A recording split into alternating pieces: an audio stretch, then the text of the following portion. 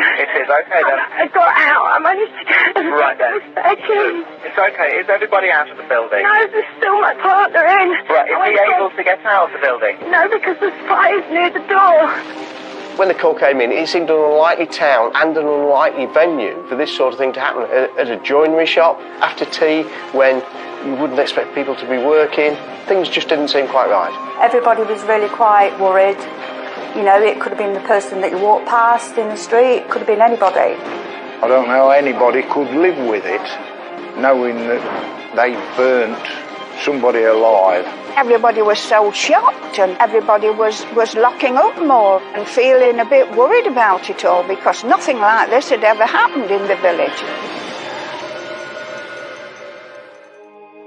A few miles from the bustling seaside resort of Skegness sits the small, picturesque market town of Burgh-le-Marsh, affectionately known by its residents as the Village. Everybody here calls it a village because we feel like village people. We're so connected and so we help one another. Burgh-le-Marsh is a typical Lincolnshire village on the edge of the Lincolnshire Wolds, famous for its windmill, where people are hard-working and just get on with their lives.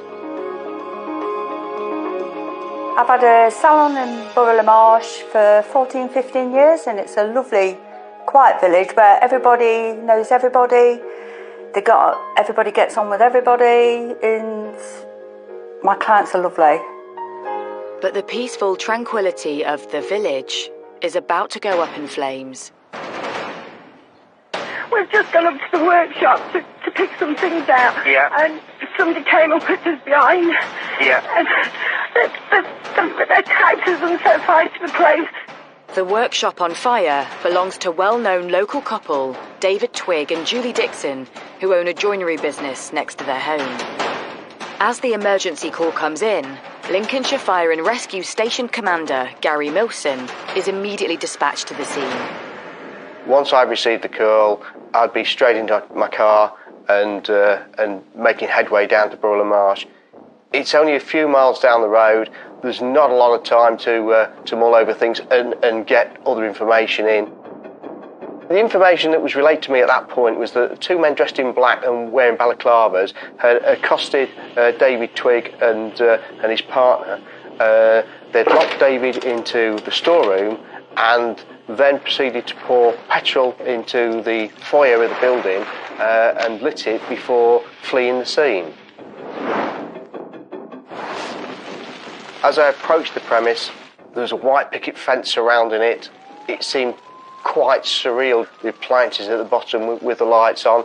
As I walked past that towards the entrance where the activity was taking place, the incident commander gave me a quick brief and said that there was very little fire and the fire was out, and they was now trying to locate David Twigg, who they'd been informed was locked in a room inside the building. With the blaze having been brought under control and extinguished, Gary and his team desperately tried to locate David Twigg. The workshops were an old railway buildings. They were long and thin, and at the end there was a small area with a kitchen, a storeroom and a toilet and a small foyer that linked these all together. And they were all involved in the fire. They was all black and heated and sooty, but they were all empty apart from the storeroom door that was locked. There was no keys present.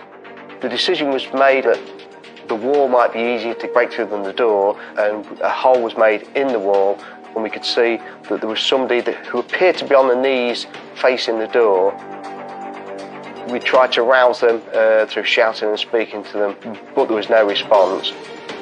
With David not responding, the urgency to reach him grows and the fire crew break deeper into the wall, releasing the door. As the door opened, David Twigg fell forward into our arms and forward onto the floor. The crews immediately turned him over and began resuscitation. We had an ambulance already in attendance and the paramedics were very quickly there, and we assisted the paramedics in placing him into the ambulance where they could work on him further. In the back of the ambulance, paramedics battle to resuscitate David Twigg. The time frame from the call to us getting David out of the cupboard may have been around about 10 to 15 minutes, and then we worked on him for probably another 15-20 minutes after that, before the paramedics decided to call time and pronounce him dead. With David dead, the situation immediately changes, and a murder investigation is launched. The first information I got was that there'd been a fire at a business premises near Skegness in Lincolnshire, of course, and that two men had been involved. They'd made off, where they hadn't been found at the moment. A man had tragically died, believed to be the owner of the business, and his partner, who worked with him, a lady, had been quite badly injured in the incident. She was being taken to hospital to be treated, and officers were at the scene. So lots of things going through your mind, but at no stage anything other than, this is a murder case. It's tragic. David Twigg has died, and we need to find these two people as soon as possible. With fire crews, police and paramedics at the scene, it isn't long before news of the tragedy spreads around the town. It was a big event for Lincolnshire. A robbery homicide in a small village like Borough-le-Marsh is something that had never happened before in my 25 years covering the area, and it may well never happen again. Rumours I heard was they was looking for two men, and my house faces a back field, and of course the drones was going over there. There was quite some noise, and I couldn't believe it actually. The whole village were stunned that something could have happened on the doorsteps. It was big news, and everybody was really quite worried that whoever did it could have been out there and they could have been next. You just don't know. There was a lot of anxiety in the community. Borough-le-Marsh is a long way from the nearest police station, a long way sometimes from the nearest police officer, and local people were obviously very concerned that they may be the victim of a similar burglary.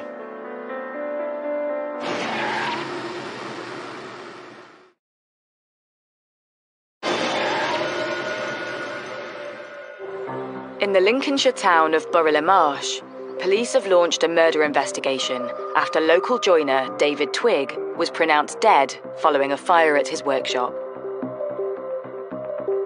His partner, Julie Dixon, had managed to escape and call 999, reporting that masked intruders had broken in, locked David in the storeroom, and set the place on fire.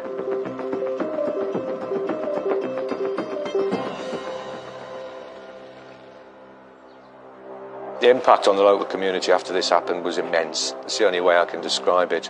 I was clearly getting phone calls. The local community officers were being stopped in the street. People were going to the police station. There was a kind of sense of not just why has this happened, but who's responsible, and just as importantly, is it going to happen again? Is somebody else going to be, the target of these two individuals? And nobody could think of a reason why David and Julie would be targeted. David Twigg was an only son. He grew up in the area. His parents remained in the area. He was a master joiner, very popular and a hard-working man in the local area. He was also a very big man, well over 6 feet tall and 19 stone, but he was a presence in the community. David met Julie in 1996 when she was going through a divorce. The pair quickly moved in together. They remained together for 15 years. They came across as a typical middle-aged couple. In Borough-le-Marsh, David and Julie were seen as a team. David was the carpenter, the joiner at the business, and Julie was doing the finance and the accounts for the business. Outside of joinery, David soon discovered a new hobby, stock car racing, which opened up a whole new social circle for him and Julie, with professional racer John Mickle and his wife Lisa. So from that very first race meeting, really kind of just kicked it off. We enjoyed each other's company.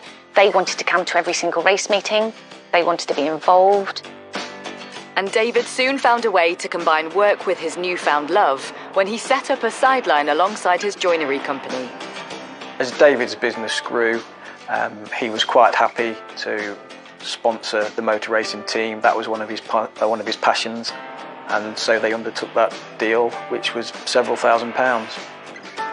Julie and David were keen to promote this new kitchen bits and bobs business, which is an online business that they were trying to get off the ground. I think they felt that probably some branding on the race cars, and then obviously we can promote it through social media as well. The sponsorship proved very successful. David particularly got on very well with the racing team, and they were invited over to America to watch the team racing, and all seemed well. It was a very happy relationship, and he got on very well with them. I think from the beam on his face when we first, agreed at Lidden Hill, he just seemed incredibly proud. He seemed very smiley. You could tell he was passionate about his business, and this was something that he felt was going to enhance the people that would see his work. The friendship between the two couples started to grow stronger. I think from the very first time we met them, I really, really liked what they brought to the team, and, the energy, and we call it a race family, and it just felt like they were going to become part of our race family. Julie wanted to be hands-on with me in the kitchen, while David was very quick to throw himself into the deep end with John on the mechanic side as well. They just got stuck in. It wasn't just about the racing anymore. They started to get quite involved. She wanted to be involved in the family life that we had as well.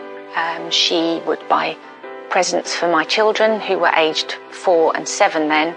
They looked fondly upon her and David as well. So they became family friends. And it was Lisa Julie turned to in the aftermath of the tragedy of David's death. The very first time I heard about David was on Monday morning. I had a phone call somewhere between 7 and 7:30 in the morning from Julie. She basically was hysterical. She was shouting down the phone, "He's dead, he's dead." And I really didn't have a clue what she was even talking about. I didn't know who's dead. I said, "Julie, who's dead?" She said, David's dead. And I then tried to get some more information. What's happened? She said, a fire. So none of her sentences were very long. It was just words being thrown out at me. I said, a fire? What? There's a house fire? She said, no, workshop, fire, masked men, attacked. From that phone call, I immediately knew I had to go and visit her straight away. I knew it would be a long journey up to Lincolnshire, probably 4 hours. I just grabbed my purse, my keys, and left. So the 4 hours going there it's a very weird and surreal situation. You keep thinking, has this really happened? Is this some kind of, is this true? Is it real? I just can't get my head around it. It's an awful lot of information. Hearing her so upset on the phone, and those words, "He's dead," they just kept playing and playing in my head. When Lisa arrives at Julie's parents' house, she finds Julie in a state of shock. Julie was sitting and rocking in a chair. I was absolutely taken back when I first saw her because she had burns on her face. She told me that her and David on the Sunday had gone down to the yard, which is just a short stroll from the house, to lock up. That's all they were doing. They were going to lock up. She said that she had asked David to go into the storeroom to get a light bulb. And these 2 men wearing balaclavas, dressed in black and hoodies, had come into the barn, had locked David in the cupboard, and then had grabbed her. And that they had tried and forced her towards this circular saw. I asked her how she got away, and she said, I just squirmed out of... She said, lucky I was wearing a hoodie. I squirmed out of it and ran. She said she ran out of the door. She ran across the field. And Then I think after a short space of time, she turned round to look back to see that these intruders were also leaving the premises, and that they'd shut the door behind them. She was then concerned about David, so she went back to the barn. And when she opened the door, suddenly the combustion, the flames, that's what had caused the burns to her face. While Lisa consoles her heartbroken friend, police turn up to interview Julie as a key witness to the crime. She was only able to give some basic details. We didn't want to push too hard, of course. She's a victim. She's lost David in the most awful circumstances. Clearly the 999 call provided us with a little bit of information, which was helpful, but we wanted to try and dig deeper if we could. So we had to ask those difficult questions as early as possible. She was interviewed by specially trained officers, but sometimes it just wasn't possible to continue with interviews because Julie wasn't in a emotionally fit state to carry on at that point. So we had to do lots of short sections rather than a really long and draining and demanding interview. With little information gleaned from Julie and unease growing among the locals, police turned to the public for help. In the hours that followed, Lincolnshire Police made appeals for the intruders and did reveal that a 999 call had been made by Julie Dixon and gave the description of these two masked men who had been to the workshop, and that Julie had managed to push one of them away and escape, and then rang the fire brigade on 999. I remember holding more than one press conference, which wasn't just local and regional, it was national as well, because this was big news in terms of what had happened and where it had happened and the type of community that it was affecting. As Lincolnshire Police continued to make these appeals, we would take that information and circulate it amongst the various radio stations, local newspapers, daily newspapers in Lincolnshire. And the police were obviously very anxious to get that message out as wide as possible.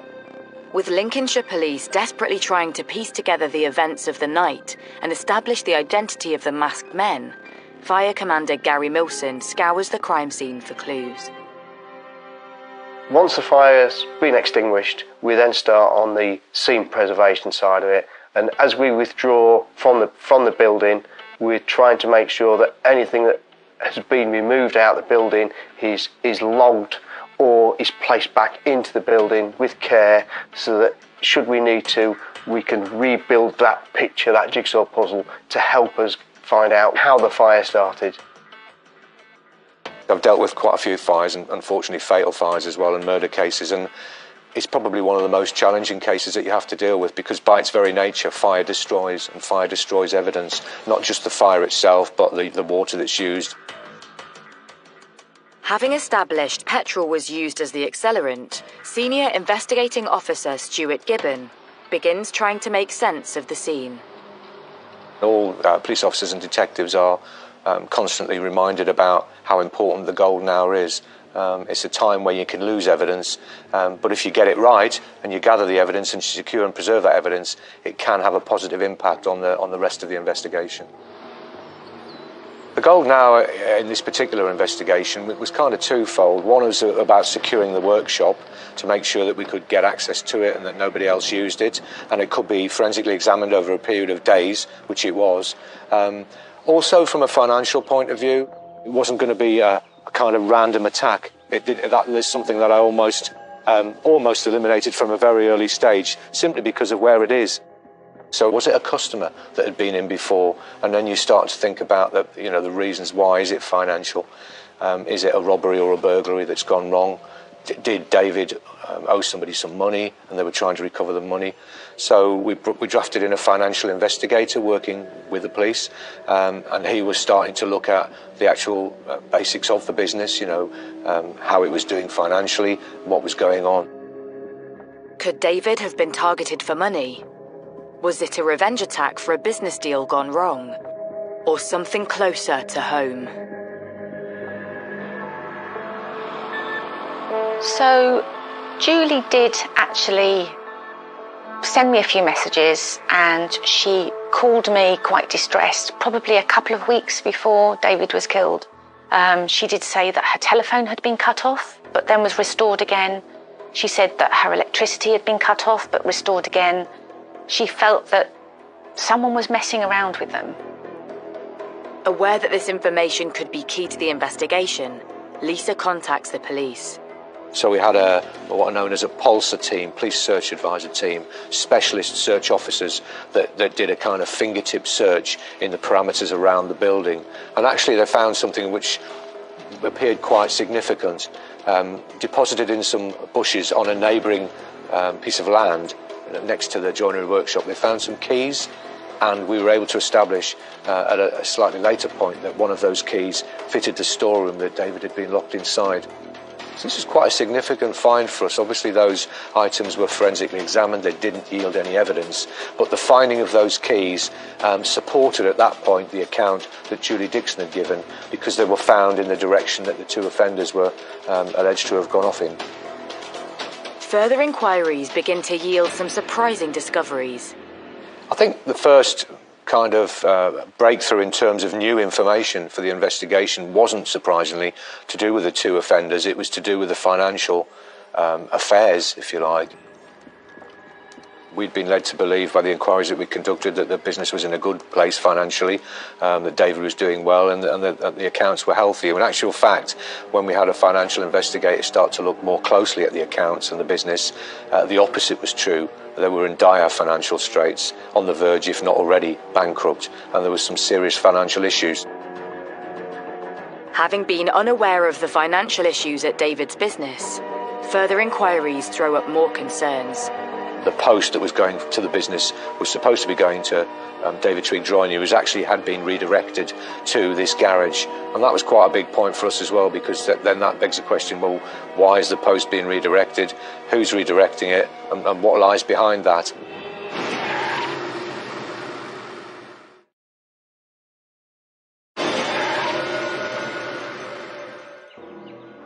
In Lincolnshire, the investigation into the murder of David Twigg has thrown up some suspicious activity around his business. It soon became clear that both the workshop and the bungalow where they lived had been remortgaged. Finances was becoming a little bit more of a priority line of inquiry, and we needed also to know why the post was being redirected to another address. We were still keeping an open mind. Obviously, we were still trying to establish these two master offenders, who they were, where they were, why they'd done what they did. But also these other things were starting to kind of build up in terms of the finances, first and foremost, very, very different to how we'd initially thought they were.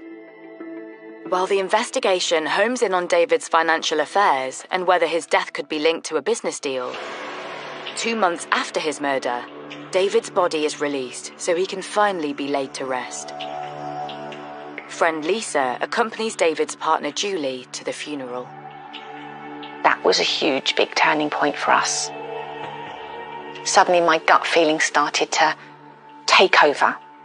The funeral, she acted very strange for someone that was basically saying the last goodbye to a partner.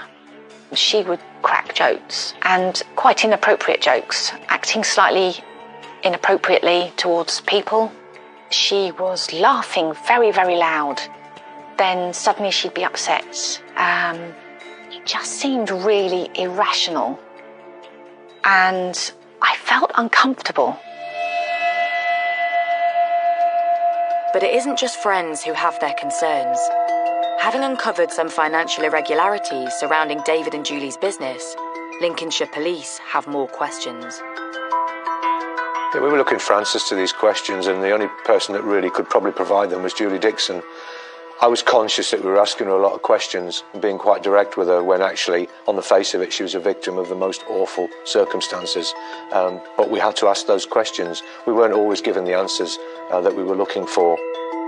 As well as the finances, police inquiries with David's creditors flag up something else. All the inquiries that we carried out with the businesses and the authorities that were dealing with this financial debt, nobody had ever spoken personally or otherwise, with David Twigg. Every kind of communication, be it on the telephone, email, that sort of thing, was with Julie Dixon. And what we also uncovered, which was really quite concerning, was that people were being told by Julie that David was terminally ill, that he was abroad on holiday, that he was really unable to take any calls for various different reasons. And this concerned us because we couldn't corroborate this in any way. Having also discovered the post addressed to David's business was being redirected to a local garage, Stuart and his team trawl through the garage's CCTV, hoping it will reveal who is behind the redirection. Instead, they find another clue. And when we examined that CCTV, we found that Julie had driven there in a vehicle on the morning of the murder and had filled up petrol cans with petrol at the location. And when we did challenge her with finding that information in the CCTV footage, she told us, yes, I did go to the garage that morning. We were doing some gardening and I needed to get some petrol to fill the lawnmower up. We established also that Julie had a BlackBerry type mobile phone. And as part of a murder investigation, you're always looking at mobile phone data because it can tell you a lot of things, and we couldn't get into it. So clearly we asked Julie on more than one occasion, could you please help us and tell us what the PIN number is so we can access this device? She was unable to do so. She said that she'd forgotten, she couldn't remember it. Clearly she had been using it very recently and on the day of the murder. We had evidence of that. If nobody else uses it and nobody else has changed the PIN or password, then she must know that number or that code.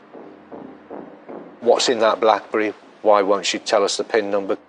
We really desperately needed to get to the bottom of what had happened, and this was the point where the investigation focus really changed. As the months tick by, friends of Julie also start to have their doubts as to what really occurred that fateful night.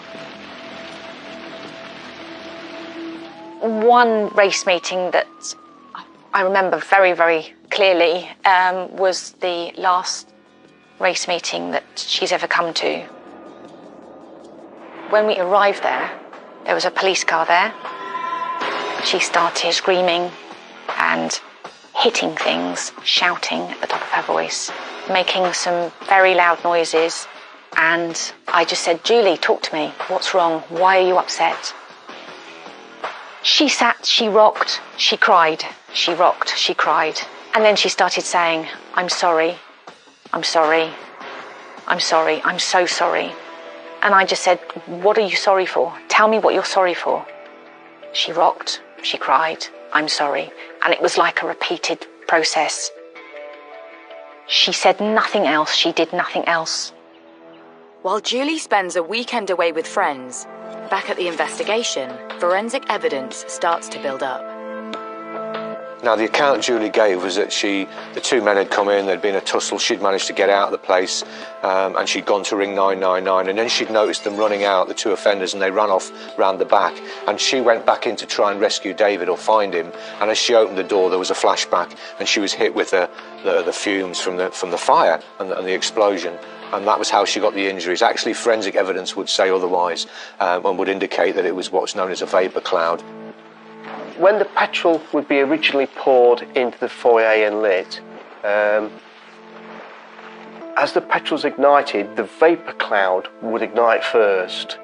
And anybody in that vicinity would get caught in that vapour cloud.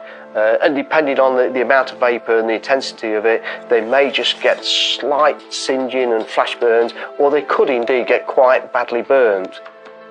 That seemed to be fitting more with the burns to Julie Dixon than rather what she was telling us, that she would open the door and it flared up. In fact, we considered it quite unlikely that she had opened the door and the petrol had flared up like that. Once it's lit, it's done that initial flare up, and it's unlikely that would happen again. There was a petrol can behind the door. Had she have opened the door right at the start of the fire, she would have moved the petrol can, so that evidence didn't add up. We also recovered from a forensic examination of the bungalow some very small hairs in the bathroom sink. Now, again, on the surface, first viewing, not particularly relevant, but when we have those sent off to be forensically examined, and we find out that they belong to Julie Dixon, those hairs. Again, not particularly relevant. It's her bathroom. She uses the bathroom. There are going to be hairs. They were identified as eyelash or eyebrow hairs, but they were singed. They were burned. That put a kind of different slant on it as well. Finding burned eyebrow hairs revealed Julie had gone into the bathroom after the fire had started, knowing full well her partner was trapped inside a burning building, something which raises suspicion among the police. Not only that, but the fire investigators believe Julie could only have received her injuries if she'd been inside the building when the fire started. Julie Dixon had given various different accounts. She'd given us very little information. The more we tried to put to her by way of questions, the more withdrawn she'd become at that point, and actually became quite defensive at various times as well. And it was at that point that I made the decision, based on all the anomalies and the significant findings, she was going to be arrested on suspicion of the murder of her partner, David.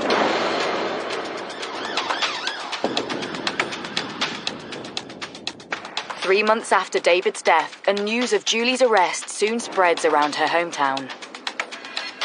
Obviously, there had been a lot of anxiety and fright in the community about intruders being at large. So in some ways, the arrest of Julie put that to bed. But equally, there was also some anger that obviously they'd spent 3 months believing Julie's story. There was a lot of upset people. She had upset a lot of people because she befriended, well, she was everybody's friend. She was a very likeable person. And yeah, it was a big shock to everybody. Julie Dixon is brought into the police station for formal questioning, this time as a suspect, not as a witness. I was prepared, I thought, for most things to come from that interview, including a no-comment interview, which is quite common. So we'd gathered together as a group, the interviewing officers, the SIO, the interview coordinator, to discuss what could happen. But what actually did happen, I think it's fair to say, threw us all at that point. She provided a prepared statement, and what it said in a nutshell was that this whole situation had been a suicide pact. So what she said was that both her and David had wanted to die due to the dire financial circumstances around the business and personal issues, and that they were preparing to do just that, but that when the crunch came to lighting the petrol and setting the fire, she panicked and ran out of the building, leaving David behind.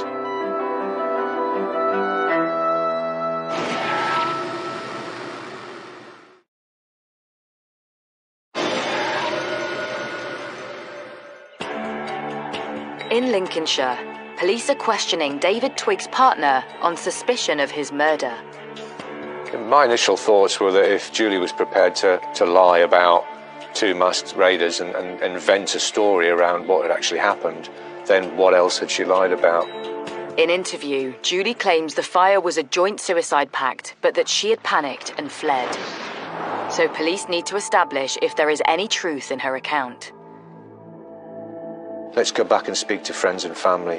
What sort of state of mind was David in? And actually, fairly quickly, it was established that he was in a good state of mind. He had no idea, we think, that the business was in such dire straits. He had no reason to die. There's no way that David in his right mind would do a suicide pact, because he loved life too much and he was enjoying it too much. You know, the weeks before he got killed, he was down with us, enjoying it, planning the next year, the next trips, where we were going. He would never had that in his back of his mind. So we knew for ourselves then that she was bonkers, and she had done it, and she was now trying to get herself out of her murder. Suddenly, here we are. It's now a suicide pact. And who has a suicide pact but's locked behind a door that they don't have the key to, so they couldn't even change their mind if they wanted to? Poor David died on his hands and knees in a praying position, leaning against a door that was locked from the outside. That's not a suicide pact. With time running out to hold Julie Dixon without charge, Senior Investigating Officer Stuart Gibbon consults with the Crown Prosecution Service. So we clearly were very concerned about this prepared statement and just felt that it was probably another way of shifting focus. We've had the masked offenders, they no longer exist now, so now we're going to go down the suicide pact, which is, interestingly enough, is a partial defence to murder, and if found to be true, could result in a conviction for manslaughter rather than murder. So that kind of made sense at that point. We had CPS working with us, so we could talk to them about the content of that prepared statement. They were already fully au fait with the evidence that we gathered that far. And the CPS lawyer was happy at that point that there was sufficient evidence to provide a realistic prospect for conviction. So the decision was made to charge Julie Dixon with murdering her partner David Twigg. With Dixon charged with murder, police and CPS prepare for trial, and part of that means trying to establish a motive. Why would Julie want David dead? The main strands of evidence, really, there were quite a few bits of circumstantial as well, the petrol and the redirection of the post, but the main ones were really the finances. We found out that they were in dire straits. What I think is that it was getting to the point where a warrant was issued for non-payment of fines. The bailiffs were going to turn up at the workshop at some point. That is the stage where David would become aware of the scale of this debt, in fact the debt existed at all maybe, and Julie Dixon could then hold that back no longer. That was where it was all going to come to a head. As well as discovering the couple were in serious financial trouble, police now had CCTV proving Julie purchased petrol on the day of the murder. But it's forensic evidence of a computer found in the couple's workshop, which really helps build the case for the prosecution. We'd heard stories that she'd been Googling stuff on a laptop, claiming that David had been Googling stuff. How do you commit suicide with it being undetected? She was Googling on her laptop how to poison someone with cakes and how to get away with murder.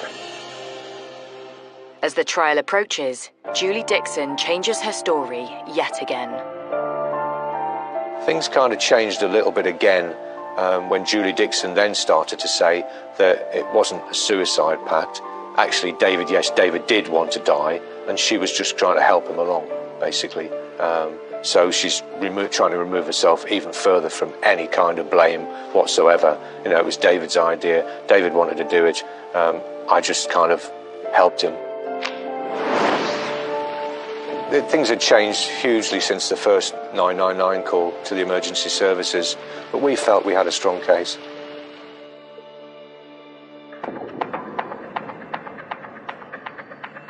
On the second day of that hearing, the not guilty plea, which had been entered initially by Julie Dixon, changed to a guilty plea, but she still maintained at that point that this had been all about David wanting to die. That's what the defence was putting forward, whereas our defence was cold-blooded, premeditated, pre-planned murder.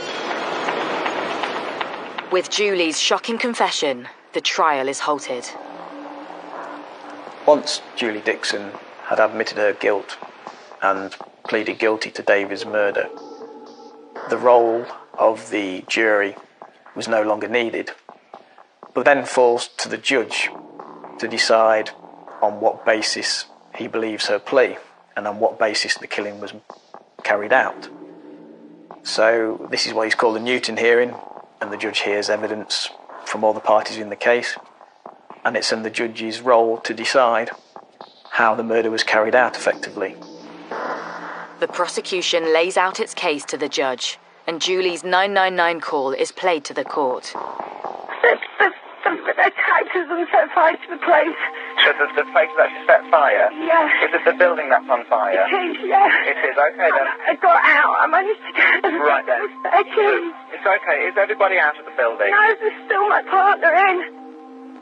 The phone call, on the face of it, sounded very genuine. She sounded distraught. She was hysterical. But actually the first information imparted was more of an account about what they'd been doing, like a rehearsal, rather than just saying, I need help and I need help quickly. Over 5 days, the court hears how Julie's account changed throughout the investigation.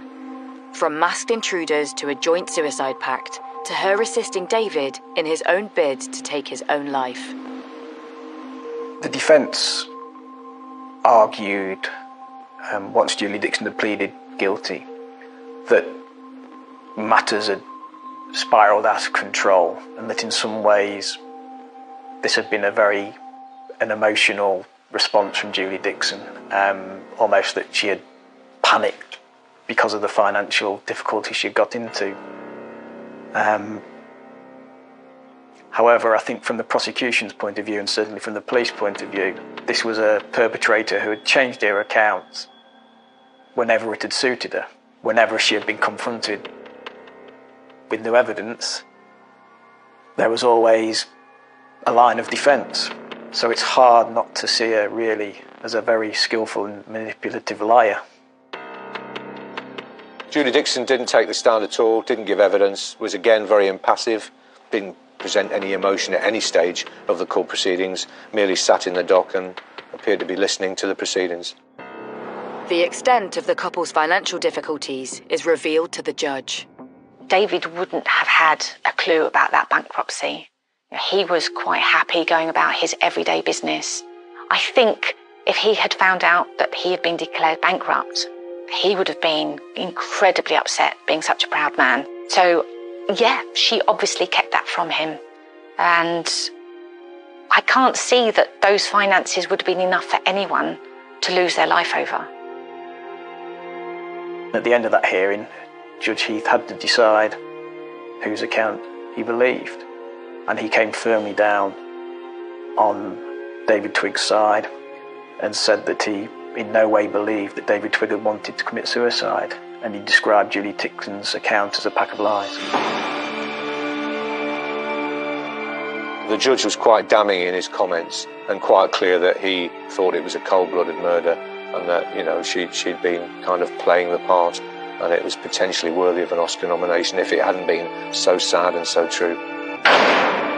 Julie Dixon is sentenced to life with a minimum of 23 years for the murder of David Twigg.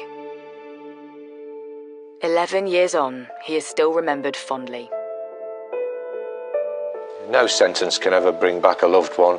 It will never be enough, of course, and it will never bring David back. But I just hope it brings some little comfort to the loved ones and those who loved David so much. It just beggars belief that anyone would do that to another human being, a living person, someone you're supposed to care about, your partner. It's just incredibly difficult to understand how anyone would do that. I think the hardest thing is to wrap your head around is the way she calculated it, how she planned it all. What else was she planning? What else was she thinking? They say it's down to money. We'll never know. Obviously, she don't care about anybody because obviously she did what she did. So no one will ever know what's going through her head. This investigation and this case impacted hugely on the community and the village of Burla Marsh. You know, people aren't going to forget what happened. It lives with them forever, and whenever the name of the village is sometimes mentioned, people will talk about this case. I know I certainly will never forget it.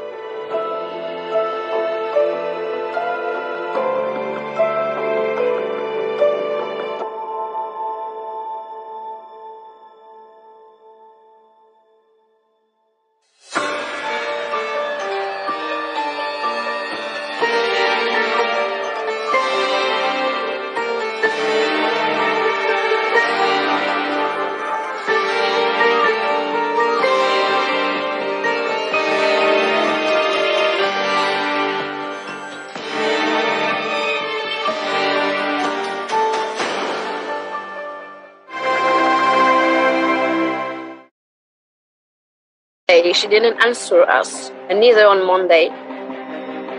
The only communication that they had seemingly from her was by text message. When details started to appear of what had actually happened, it causes a lot of concern, a lot of fear as well. You could surmise that she'd been strangled or that the cord had actually caused her death. A lot of the neighbours would have been shocked, but also extremely puzzled as to how this could have happened. We were suspicious about the lies. It's big lies, you know. I live every day with the fact that I was friends with the murderer.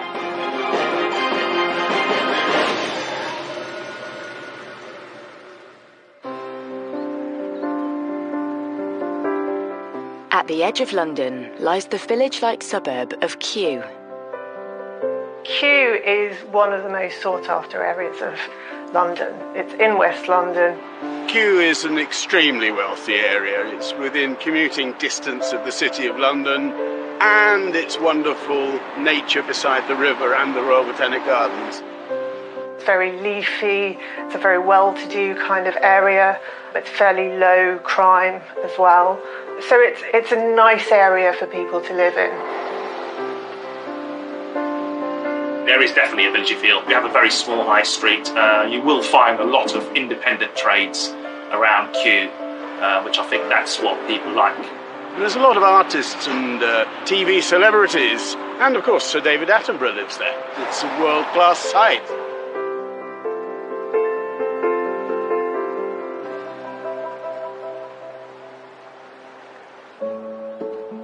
Kew was the perfect place for aspiring French filmmaker Laureline Garcia-Bateau to set up home in 2009. Laureline was my best friend, my close friend. She was like a sister to me. We always be united. We always be in touch. We just developed a friendship, more than a friendship. Our children called her Auntie Lolo, and my daughter has her name. She was family. She was a vivacious, very popular, well-liked young woman who was beautiful on the inside as well as on the outside. She was easy to like and was a very caring and considerate kind of person. The future seemed bright for Laureline, and London was the place to help make her career ambitions come true. She was born in Aix-en-Provence, but she came to London to pursue her dream of becoming a film producer. Laureline had a lot of passion, but she developed a real passion for cinema. She was a passionate people. She was a determined people. She was a hard worker. She started her own production company. She got a Grammy as a production assistant on a movie with Dame Joan Collins. For us, it was nice and amazing, but I know for England was a dream, and it was a dream. Despite a successful career, Laureline was happiest at home with her dogs. Laureline was a dog lover. She loves animals. She had an Instagram of a video every day with her two dogs, Haley, a husky, and Blake, a Rottweiler. Okay, so nice. They sleep on the bed, and we see that on Instagram every day. It's like they're her children for her. And on top of her busy life in the UK, Laureline stayed in regular contact with her family in France. Laureline was very close to her family. Oh yes, she used to call her mom every day and maybe twice a day, on the morning and the evening. So the family for Laureline is everything. Family and friends and pets was everything. In March 2019, Laureline was due to move out of her flat in Kew into a new place. Something friends and family were eagerly waiting to hear about. On Sunday, she didn't answer us, neither on Monday, and it was already strange. Certainly raised alarm bells the fact that Laureline had not spoken to her best friend and her mum and her family when she would normally speak to her mum every day and speak to her best friend very regularly as well. So the only communication that they had seemingly from her was by text message. But there was something unusual about Laureline's texts. Her friends had received some strange text messages from her that didn't really chime with the kind of person that they knew her to be. For example, her best friend said that she thought it was strange that she said that she was going on a shopping spree in Oxford Street, because she knew that she usually shopped online and got all her clothes from online retailers. She described how she was looking forward to getting a boob job and liposuction. Certainly not the kind of thing that she would have said. So this kind of thing immediately raised alarms, and they were very, very concerned that she just seemed to be communicating by text message, but nobody had seen her. Confused by Loreline's strange behaviour, her sister-in-law makes her way to the property in Kew. And when she couldn't find her, she alerted the police. Laureline was reported missing on the 6th of March 2019, and that means that a police officer would be dispatched to talk to her about her concerns and take a report. The missing persons inquiry started with questions to her sister-in-law and potentially any friends that could be found to say, have you seen her? Can you tell us when you last saw her? And the concern was raised because her sister-in-law had visited the address and she could hear dogs barking, Laureline's dogs, and no sign of Laureline. Laureline was a lover of dogs, so she would never leave her dogs alone. They were her children, essentially, at the time. And also, because it was now Tuesday, Laureline had failed to turn up for work, so work colleagues were now concerned. So you had a lot of people voicing their concern about where Laureline was, and that made it a concern for the police, because this was completely out of character and completely unusual behaviour. Police begin their inquiries by also visiting Laureline's address. In a missing persons inquiry, police will attend an address, the place where a person lives, because within that premises you might find something to indicate where they've gone. It might be a ticket, it might be a receipt, it could be anything. And also you want to make sure that they haven't come to harm behind locked doors. So there would be a natural instinct for officers to get into that premises, and quite often that's by breaking in to check on the welfare of somebody, and that's what they did in this case. The officers went in, searched the premises, and she was not anywhere. But what officers could see inside that address was the boxes all still ready to be packed. It looked as if she was just about to move out. Her belongings were all boxed up, ready, as if she was about to move out of the flat straight away. So it looked like the home had been disrupted in some way. Back at the police station, officers assess the risk of Laureline's disappearance. A missing person is graded low, medium or high risk, and different things happen at different levels. In the low risk, you've got people who perhaps there's no particular harm, but you can think they might just have gone away, and the concern is quite a low for them. Medium risk, slightly more work is done around that because people are concerned, but it might be within their character to go away for a weekend or something like that. So it's not necessarily out of character. Whereas you have the high risk category, and that's where Laureline sat, because this was completely out of character. After reviewing the case as high risk, police returned to Laureline's address for a more detailed search.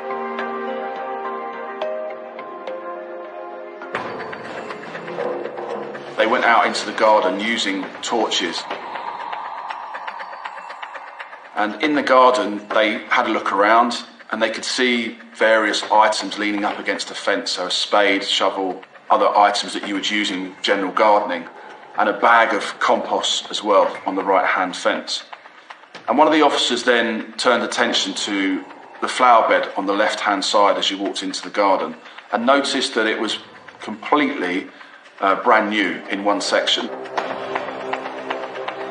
The CID officer moved the soil back closest to them and identified what they thought was the shape of a foot sticking out in essentially a shallow grave. And just a few more scrapes to see what was there made them believe that what they had found was indeed a body.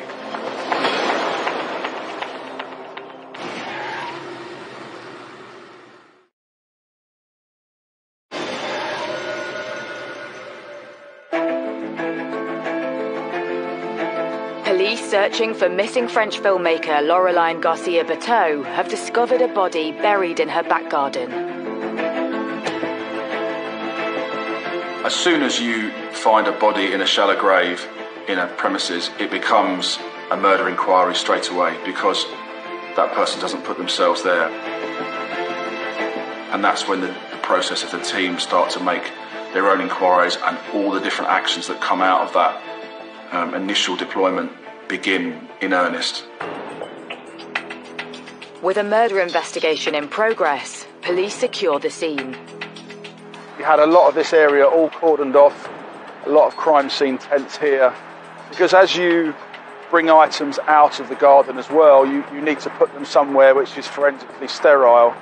And so we try to utilise the area out the back of the premises for that reason. So here, really behind the house, the alleyway that we used, and trying to set up a forensic retrieval here was quite difficult, because the wind was so strong that it was hard. And obviously knowing how detailed you've got to be, and how to avoid any contamination, because it is windy, and also you're dealing with an outside scene, it's particularly more complex than you would expect an inner scene to be.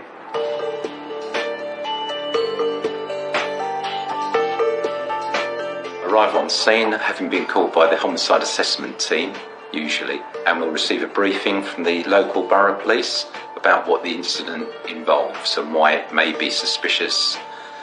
Once we've had a briefing, we'll be wearing protective clothing, mask, overshoes, gloves, scene suit, and entering the scene to look for to see what has occurred. The crime scene manager is in charge of that scene forensically, whether they be physical exhibits that are taken out of a premises, or whether they are swabs or fingerprints. They're in charge of running that scene.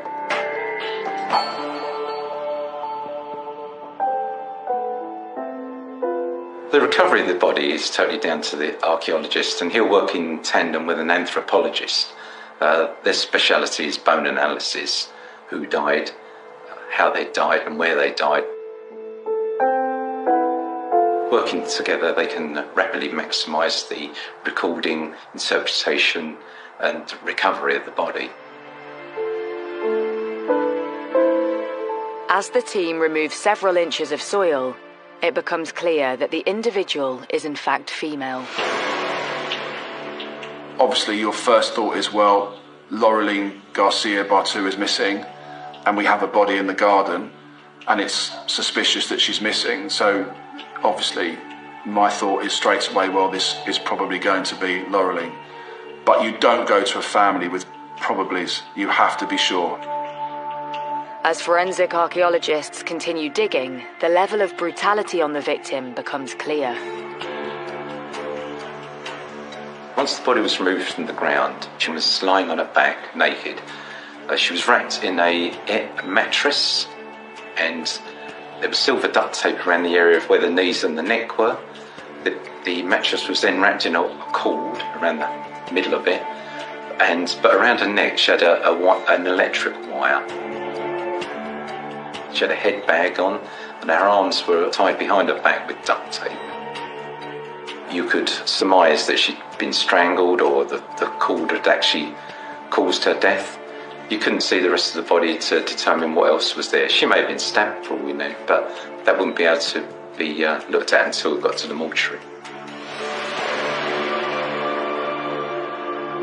As the body is taken to the mortuary to establish a cause of death and identify the victim, news of a murder spreads.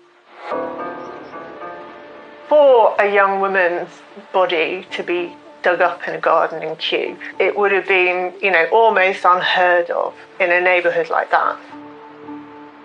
A lot of the neighbours would have been shocked, but also extremely puzzled as to how this could have happened. I haven't ever heard of a murder in Kew? It's quite shocking to hear a murder in Kew. It's not normally the norms of anything. When details started to appear of what had happened, people become very concerned about, something that's happening in your neighbourhood. It causes a lot of concern, a lot of fear as well. At the mortuary, the post-mortem gets underway. Once the body arrives for the post-mortem, he would look at both sides of the body for any bruising, any wounds, anything that stands out to him.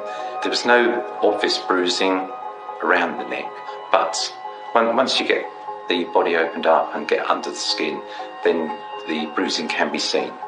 Be checking the hyoid bone, the bone under the neck, see if it's fractured, and then it results in the conclusion that death had been compression of the neck, believed via strangulation. With a cause of death established, it isn't long before the individual is identified as none other than Laureline Garcia Berteau.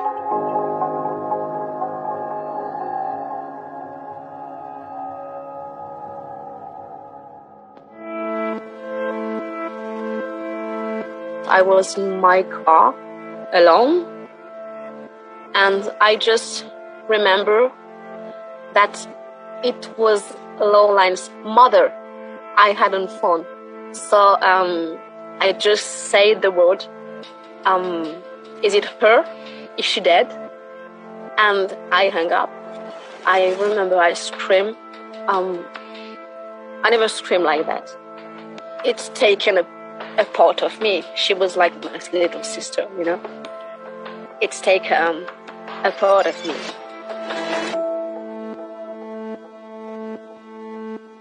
The investigation into Laureline's murder ramps up and initial theories are considered. Could this be a burglary gone wrong? It's a very attractive area for a burglar because there's a lot of assets there. So if someone's forced their way into the address and killed somebody, and then that person has disappeared, we need to identify them as soon as we can. So we'll be looking to make a light source examination, any finger marks that are not seen to the naked eye. Fingerprint examination.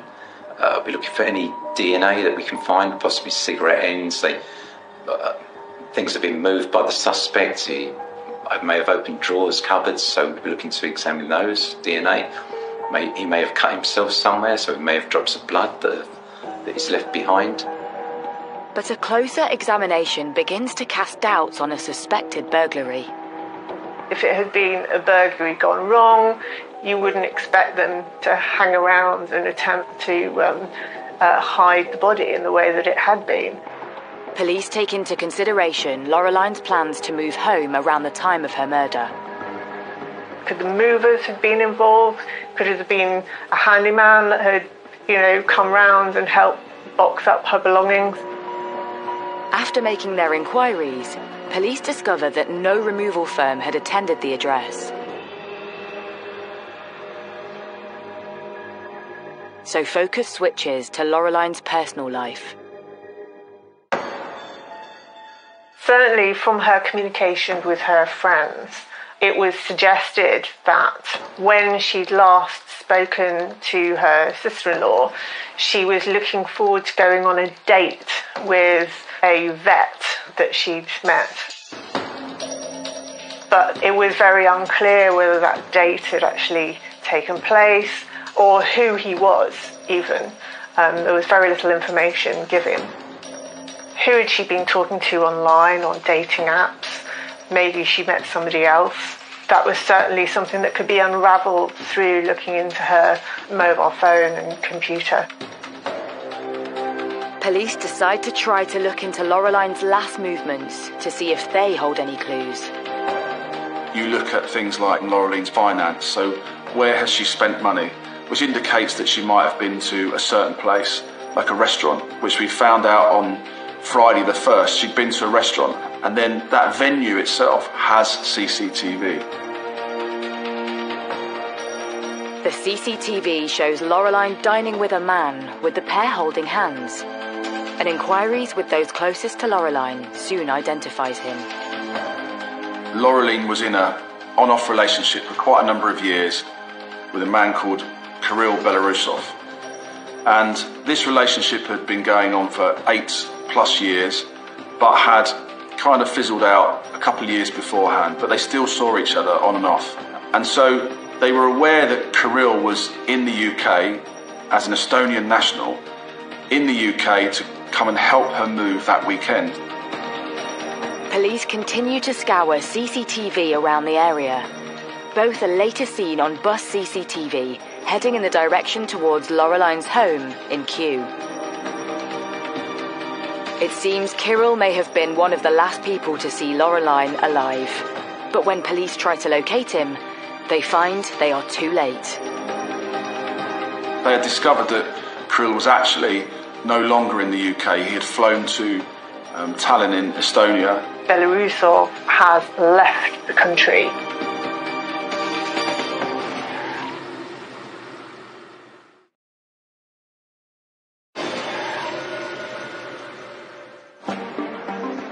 Police investigating the murder of Laureline Garcia Berteau want to speak to her ex-lover, Kirill Belarusov, as he may have been one of the last people to see her.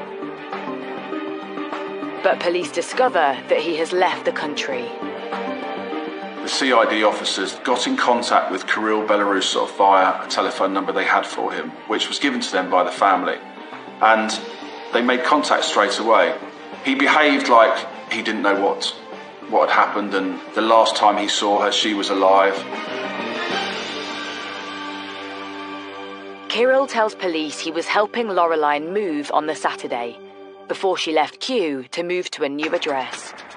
But when asked further about this last encounter with Laureline, he doesn't give clear answers. He was being obstructive, in our opinion. He kept avoiding the question. I wanted him back in the country because I wanted to speak to him face to face, but he kept making excuses why he wasn't coming back, or saying, yes, I'm just going to sort it out, and then nothing would happen. He could do everything he could to come back. He was saying he'd be back on one day, that day would go past, we'd ring him and he'd say, I couldn't make it, I'm going to do another day, and this just kept pushing back and pushing back. And you get to a point where you think, well, that's enough. I know he's trying to avoid him coming back. I think the fact that Belarusov is not keen to help the police in their inquiries, considering that Laureline had been his partner for the best part of 10 years, is extremely suspicious. And the fact that he left the country around the time of her disappearance as well would have raised alarm bells. Kirill Belarusov soon became the #1 suspect in the inquiry. But with Kirill refusing to come back, police need to apply for an extradition order. The police have a fairly complicated process to get someone back from another country. The British police can apply for a European arrest warrant, which is what they did. So they applied to get Belarusov back from Estonia, where he was at the time. But for the Crown Prosecution Service to agree, the police need to prove they have enough of a case against Kirill. When you get a European arrest warrant, as this was, when you bring them back into the country, you have no power to interview them. So you have to do everything without asking them a question, which is very, very difficult because you're not giving, firstly, someone the ability to explain, but also you have to reach that threshold of evidence, which means that as soon as they set foot back in this country, you can charge them straight away with the murder. With police needing to build a firm case against Kirill, they start to dig into his life. I met Kirill whilst working in a nightclub. It was called Egg, and we started working together, and that's how we met. Kirill was very charming. He was very nice. He was not, arrogant or trying to tell his side of the story. He was always waiting for you to ask a question before bragging or saying anything. Kirill told me about Laureline when we met. He didn't say her name, but he mentioned that he had an ex-girlfriend that he was really in love with, and that they broke up. But Sabrina recalls how Kirill later spoke in more detail about his and Laureline's relationship and claimed she had cheated on him. He mentioned that he'd had cancer before and that he couldn't have babies anymore, and that one time his ex fell pregnant and she didn't know that he couldn't have babies, and that's how he found out that she cheated, and that's how the relationship ended. He would always say that it was his fault and that she was very caring and that it was hard on her, the fact that he had cancer. So he wasn't blaming her, but he was saying that's how they ended it.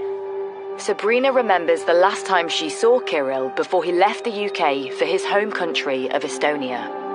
The last time I saw Kirill, he told me before that he was going to die, that his cancer was terminal, and that was the last time I was ever going to see him.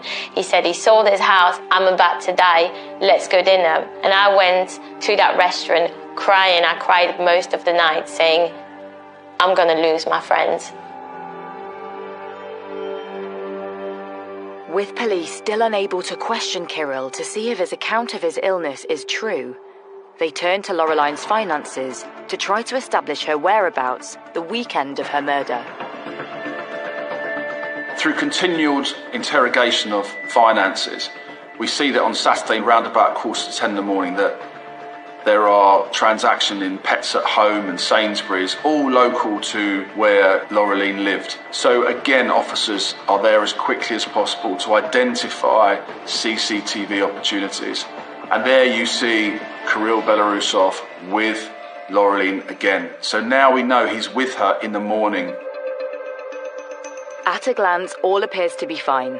But when police look at Laureline's finances a day later on the Sunday, there appears to be no sign of any purchases. Instead, they look into Kirill's finances.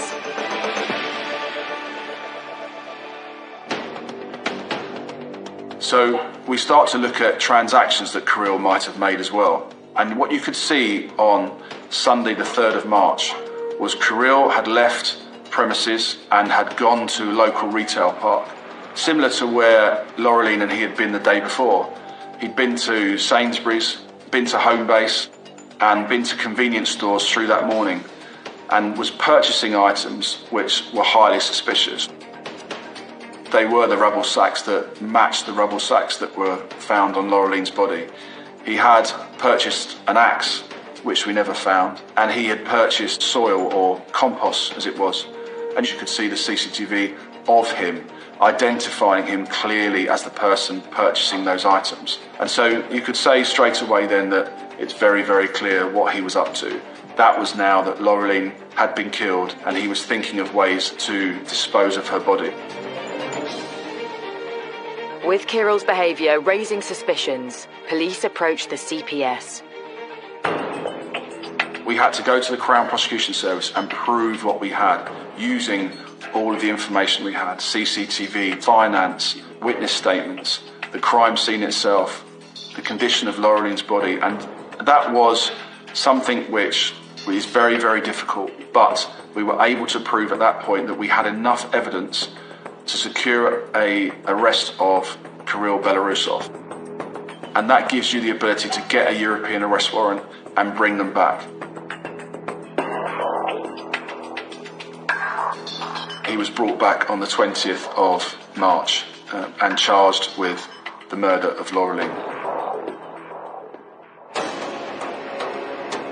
Kirill Belarusov will go to court the following day, to a magistrate's court, where, because it's murder, they send it to the Crown Court, and then he's due to enter a plea some 8 weeks later. And that plea is not guilty. So we knew at that point we are going to trial with him at some stage in 2019. And as the case is prepared for trial, potential witnesses are called in by the police and prosecution. The police called me saying, we want to talk to you about your friend Kirill, and I thought they were calling me to say that he was dead. They told me he's been arrested, he's killed someone. I was in shock. I was like, are you sure that it is the right person? And they said, yes. You don't murder, you don't think that you knew a murderer?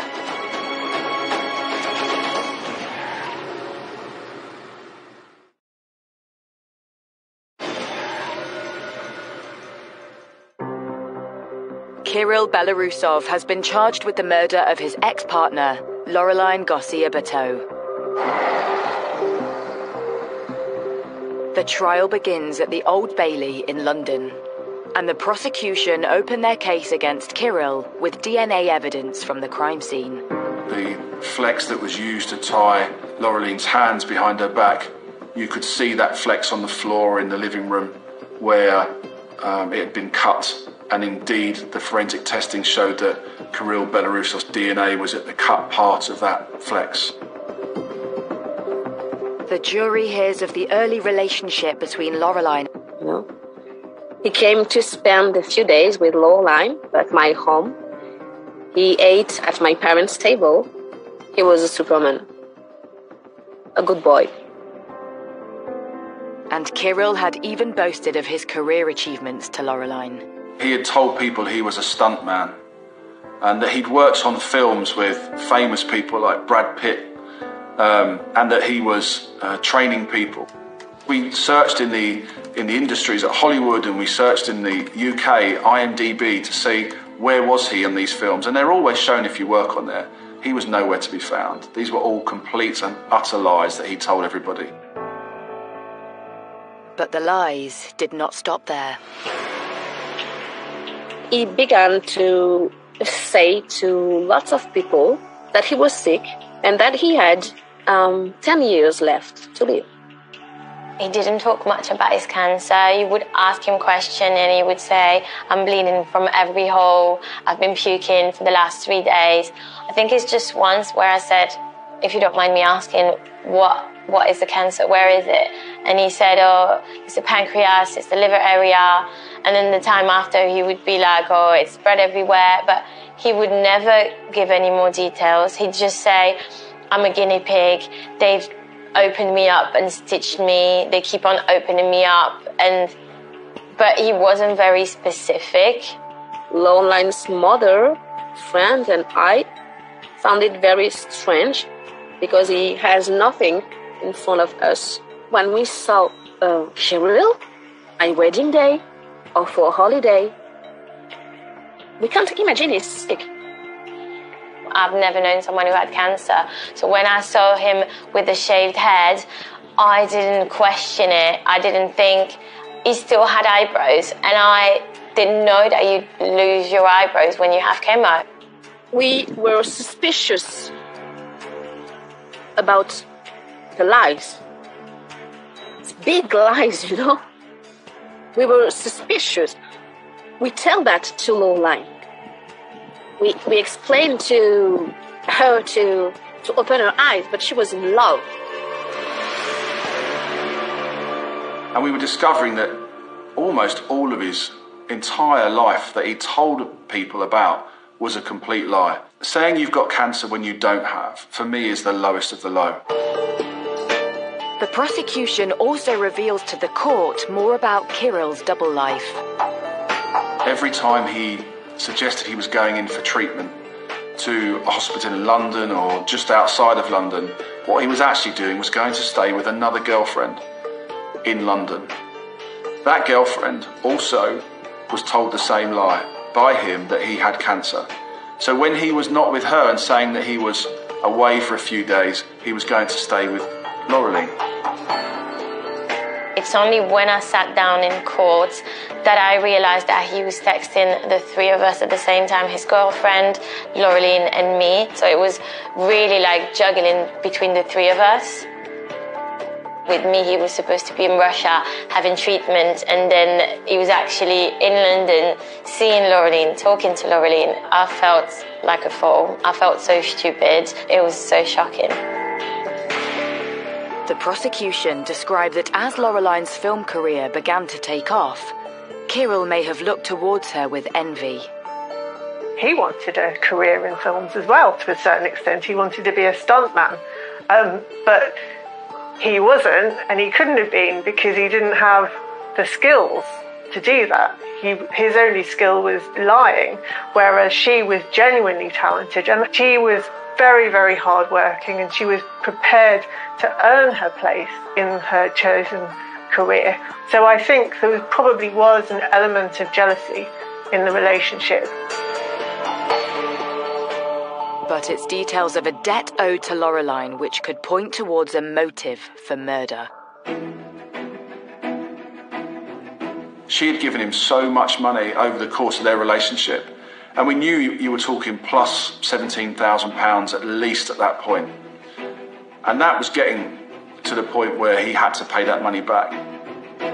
In November 2018, Laureline had sent a message to Kirill, and this was saying, "You don't realise how much in debt, how much in trouble I am. I can't pay my rent. You need to pay me the money back."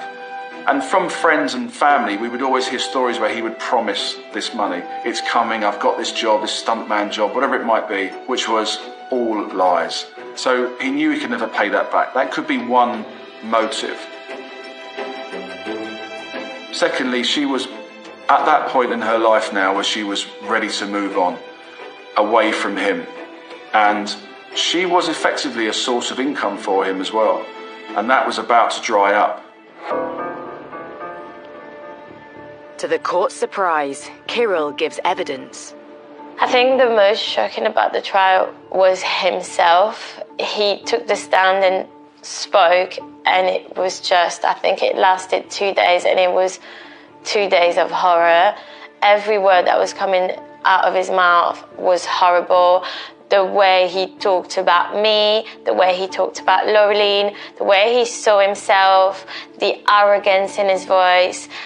I remember sitting down terrified because I had been so close to him and just thinking that man is a monster.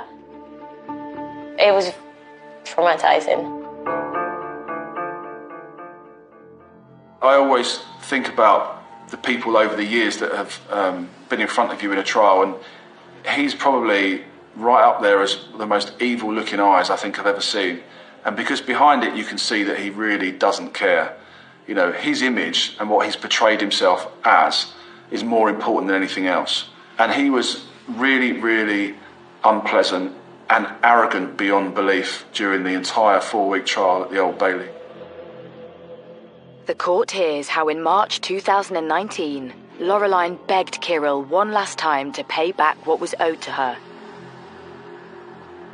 But instead, he used this opportunity to kill Laureline. You have the timeline of them going out on the Friday night, which we can see. We have the timeline of them going shopping on Saturday morning. She had booked a removal company ready for Saturday, but she didn't know where she was moving to because Kirill Belarusov had said he has found somewhere for her to move to. She had no money because he owed her a lot of money. She kept asking him, "Where am I going?" And you could see that through telephone contact. Well, where is this address? I need to tell my removal company where we're going. And so the removal company basically said, well, I can't move you to nowhere. So it was all cancelled. Kirill Belarusov comes up with a new lie. He's organised a removal company for her. But the removal company never came. And you get to the point then where Laureline is panicking because she doesn't know where she's going, and she's clearly getting to that point in the evening where on that Saturday she's starting to disbelieve what he's saying. And that's when everything goes quiet. It's at this point that Kirill strangled Laureline with a cord. And the following morning, he was seen in local shops purchasing suspicious items. Kirill had been out and bought these items on the Sunday morning, which were used to cover the body of Laureline. After returning to Laureline's home to bury her body, Kirill used her phone to send fake texts to Laureline's friends and family to buy some time. He foolishly used Google Translate to try and reply to the family members in French, and obviously it's not going to sound very credible. It's not going to sound like Laureline, not the words that she would use, and the translation was extremely clunky, so it was immediately quite suspicious. And at the time that those messages were being sent, he was using the Wi-Fi of the address itself. So that puts him inside the address using her phone. Sickeningly looking at pornography at the same time he's sending these messages, knowing full well that in that house is Laureline's body. And that really shows you what kind of person he is. It's very difficult to comprehend a person who has that kind of personality, that very strange and almost psychotic personality. By the time concerned family and friends of Laureline get in touch with Kirill about her disappearance, he's leaving the country for Estonia.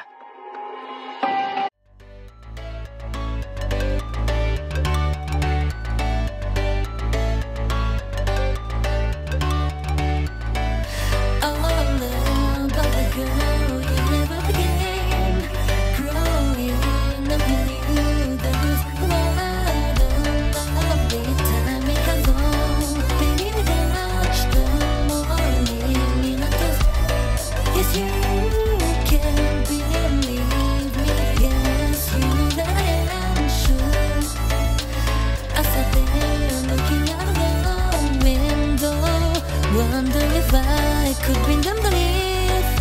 I could bring my lover, and baby, you make me wait. Now here I go, going back on the road. Now here I go, going back on the road. Now here I go, going back on the road. Now here I go, going back on the road. With you. Back there again, I said be looking out of the window.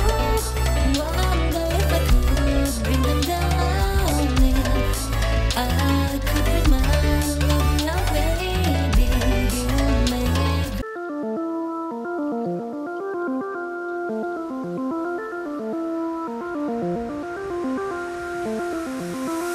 Shorty, if you really wanna go, then you gotta take me the mess.